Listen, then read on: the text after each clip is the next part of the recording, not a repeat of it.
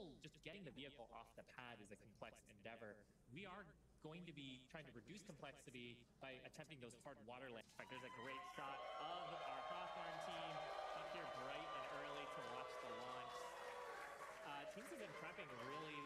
There on screen, members of our Launch Command, our Star Command Center, that is our Star-based Launch Control Center. Yep, those are the operators today who are at the go, no-go poll, checking the status to try to get in today's launch attempt just around 27 minutes from now. And one thing I do want to mention, I misspoke, it's not the South Padre Amphitheater, it's the Cameron County Amphitheater.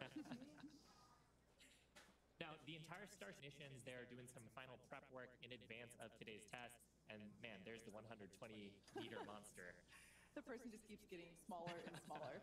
Now, just like Falcon 9, Starship has, as you can see there on your screen, and it's truly an engineering feat in its own right. Yeah, we've got a great shot there of the various different components.